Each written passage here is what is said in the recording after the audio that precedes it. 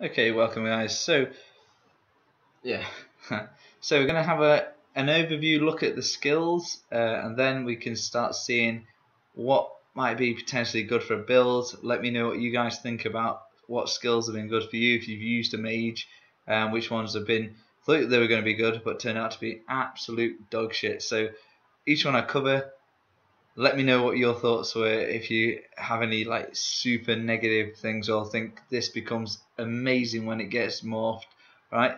But that's it. So Templar, I've more or less nearly finished with it. Yeah, with all the skills. Is it raining outside? Huh. But yeah, anyway. So as you can see, when I'm going to use the sorcerer, I plan to have 5 light, 2 heavy. Right, that's my initial thought for the build. I would like to have just 1 destruction staff and 1 restoration staff, but chances are the restoration may just be there for dungeons, so it'll be quite a lot of destruction skills in the 2 slots, but when I go to a dungeon it'll be 1 lot of destruction, 1 lot of restoration, maybe. But I'm saying, let me know which things are shit and which is the tits. Right, so you see, for this class as a sorcerer, you have a dark magic, which is all things. We will have a read of them very shortly, so I'll actually be able to tell you what these are. Dark summoning, Daedric summoning, which is all. That's why you keep seeing the massive storm action archers, all the clan fears, and all the other twilight winged things. And basically, this is the only class where you summon things. And you storm calling, which to me looks like the most appealing because you become some sort of lightning beast. Alright, and all the other bits down here. So we will head over to ESO head and have a look. Pokemon. Yes, very cool. So in the dark magic to start with, its ultimate is negate magic. So let's have a read of this. The range, target, blah blah blah. Yeah, the range of 28 meters. Target rate, or the radius is 8 meters. Duration is 8 seconds. It dispels enemy placed effects in an area for 8 seconds whilst silencing enemies and stunning monsters nearby. It morphs into dispels enemies placed effects in the area for 9.5 seconds whilst silencing enemies and stunning monsters nearby. Allies in area gain 32 spell resistance. Remember, this is on basically the lowest level. There'll be a lot more the higher you are. So these effects. So the new effect, the allies gain spell resistance. This new effect is restores health and magicka upon dispel. Right. So I don't know. That sounds a real crap ultimate. If I'm honest, it doesn't sound anything remotely appealing. This one, I keep seeing it with everyone. This is what you start with. Crystal Shard.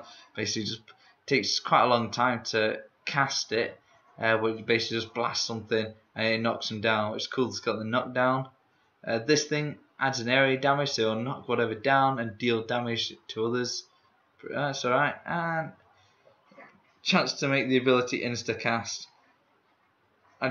Chance things aren't very good because it's not good when you can't sort of plan your stats when it's luck based. So if anything, you move it to that. So it just hits other things. Right. In case, this one immobilizes enemies in front of you for 4.5 seconds. Okay, doesn't do any damage, just immobilizes them. And now this one, Shattering Prism, deals damage when effects ends. Right, that's pretty cool. So it actually does a blast of damage. And this one, enemies are snared when effect ends. Yeah, I'd rather have the damage. Yeah, if you agree with that, let me know. Ruin Prison disorients enemies for 15.1 seconds. That's alright, that's not bad. That's quite a long time for them to be disorientated. And this one stuns target when effects ends, right? So that's just a big fuck about. That's what that is. That one spell just seems like a troll. Enemy takes extra damage while it's disorientated. That's really good because they're disorientated for ages. So if they're taking extra damage whilst their head's all over the spot, that's pretty damn sick. Dark Exchange restores health, quite a lot of health and magic whilst channeling, but drains 23% stamina. That's really, really good. So basically, get your stamina rate but you're restoring a lot of health and magic, so that's pretty cool. Takes less damage while channeling, but deals damage when effects ends. Don't know. Drains less stamina. That'd be the best. That'd be by far the best. That's amazing. Daedric Mines. This is the one I keep seeing everyone casting. These look amazing. It's basically just a big rune that goes on the floor and just blasts everyone into the air. It's pretty sick. Right. Summons 3 mines for 30 seconds. Mine takes 3 seconds to arm. Then deals 30 magic damage to nearby enemies. Enemies by the mines are mobilized for 1.5 seconds. Mines summon in a line and arm instantly. Summons 5 mines. Maybe this isn't the one I keep seeing. This mustn't be the one. I keep seeing something else that blasts everyone into the air. Well, this is pretty cool. I mean, the mines, if they're pretty big, I'd like to know how big they are. But they last for ages, 30 seconds, and you cast a million mines. Fucking, that's good for bosses, and they just keep spamming that. I don't know, some of them seem pretty cool. Especially the Dark Exchange, the Daedric Mines, they sound good. The Crystal Shard is pretty nice, but I don't know, it's quite a long ass cast. Yeah, obviously that's without a shadow of a doubt, you need to get both of them.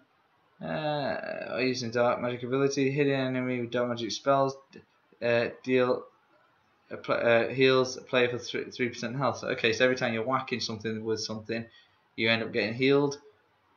Increased duration of dark magic spells for 10%. Increased duration of dark magic spells by 10%. Okay, that's when you're disorientating everyone. Everything lasts a tad bit longer. Exploitation. Increased critical strike chance by 7.5% when attacking targets affected by dark magic. Okay, so that's obviously only good if you're using one of these, but I think that's not too bad. That's a huge jump for the crit chance, so that'll be like 15% when you got both slots on it. Right. Some of them good, some of them crap. I think the Encase was probably the worst one there, and the Dark Exchange probably the best one there. The Ultimate was pure dog shit as well. Right, so onto the Daedric summoning. Right, so you summon your Storm Action Arch. Is a monster. When people use it, I love it coming down because it's a huge beast. It's only 200 ultimate to cost it, so that's pretty cheap cast. So you can actually cast that quite often, and it's just a big unit that comes down and yeah, summons an immobile Storm Action Arch to target location for 15 seconds. Enemies in the area are stunned for 3 seconds and take 22 shock damage. An ally may activate the Charged Lightning Synergy channel, causing the Action Arch to deal 150% additional damage for up to 5 seconds. So basically, Synergizer becomes a super beast. Increased duration in health. That sounds a winner. Has powerful area effect attacks. I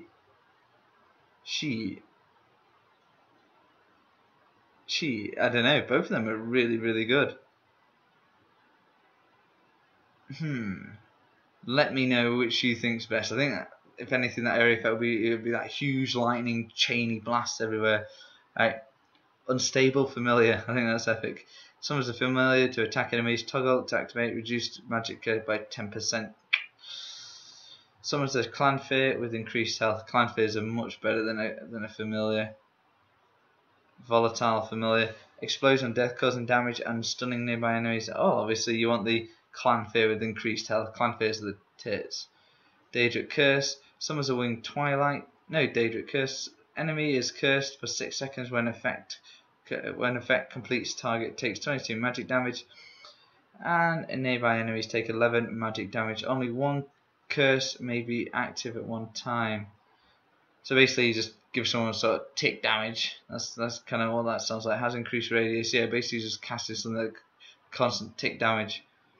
Curse ends sooner. And I mean, what enemies?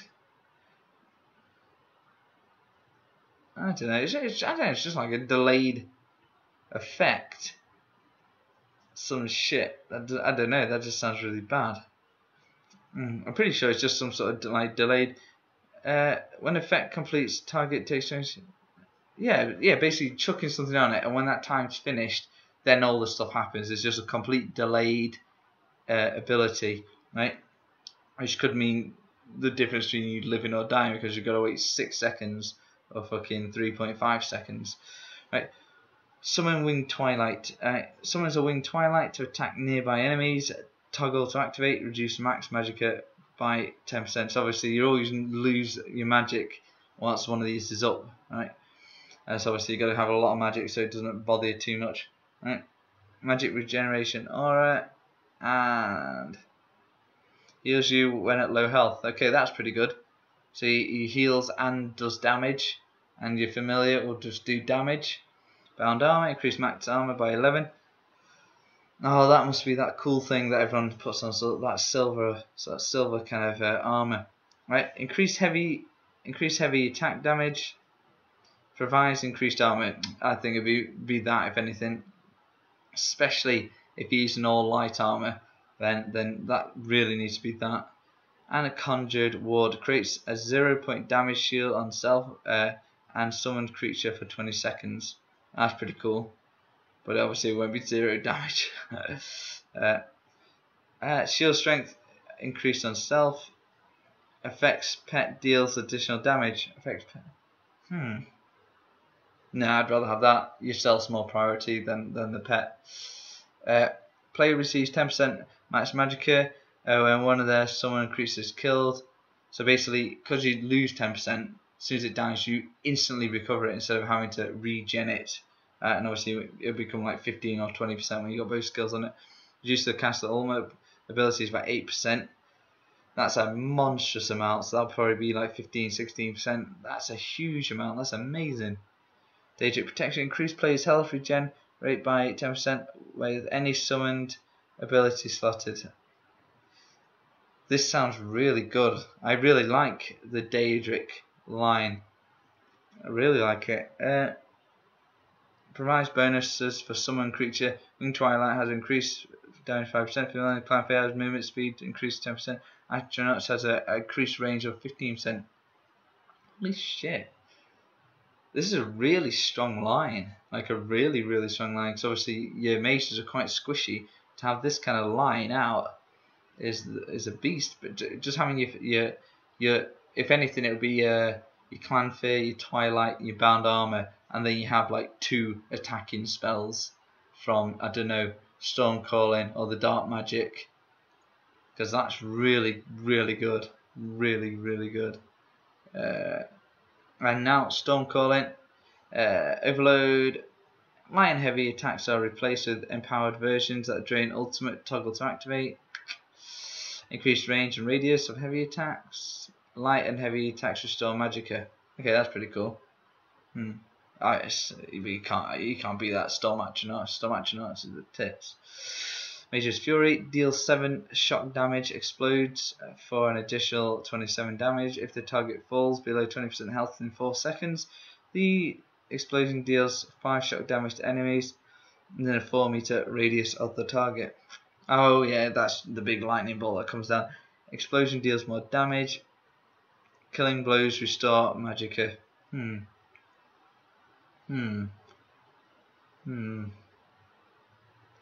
I don't know, both of them are pretty good. Lightning Form. Increased armor and spell resistance by 35 for 6 seconds and deal 2 shock damage to nearby enemies every 1 second. Increased duration. And gain increased movement speed whilst active. It doesn't sound as appealing as the Bound Armor, not by a long shot. Creates a pool of lightning lightning splash. Creates a pool of lightning for 3 seconds. That deals 3 shock damage every 0.5 seconds. A nearby ally may activate the conduit. Yeah, I've seen this synergy a lot. Instantly shocking enemies for 22 damage. First hits deal additional damage. Has increased radius. That doesn't sound that appealing. Increased weapon damage by 3 for 17 seconds. Has increased duration. For what? 17 seconds. I thought it was 3 seconds. Critical strikes heal you. Ooh. It's at 34 seconds. It'll be that. Jesus. That'll be a beast when that's leveled. Alright. And teleports player. Yeah, the teleport. Damage and disorientate enemies in front of you. and absorbs projectile. Yeah, that's the one. If say you're in PvP or you're running away from mobs and they're always firing at you with all this shit, this just absorbs all that crap so you don't get hit and can get away safely. That's pretty damn cool. Bolt escape's amazing.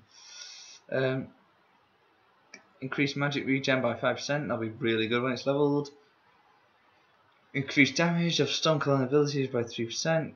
Could it be that Mage's Fury? It'd be that Mage's Fury and the Crystal Shard and the 3. Oh my god. Okay, so right, so this one, Disintegrate, gives all lightning spells a 5% chance to instantly disintegrate targets at low health. That's pretty cool. Reduce cost stone clone abilities. Right, so the build, my head, right? Let me know what you guys think. First slot would be Mage's Fury. I would whack that on. I would have it with the explosion deals more damage. I'd have it with that.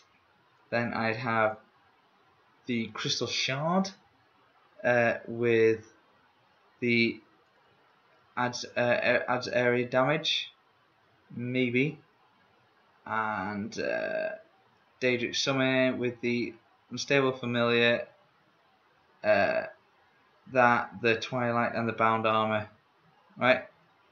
And so the Unstable Familiar obviously would be the Clanfear. Twilight would be heals you at low health. Bound Armor would be provides increased armor.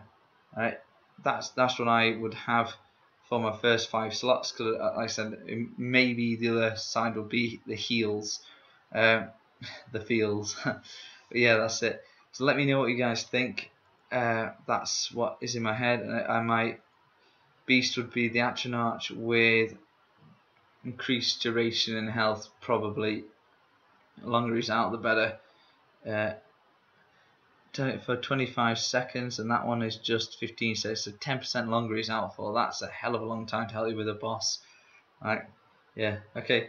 So guys, so let me know what you think. Don't forget to give a like, subscribe, and I'll see you all on hopefully my sorcerer videos that I'm going to be making soon. Alright, bye bye.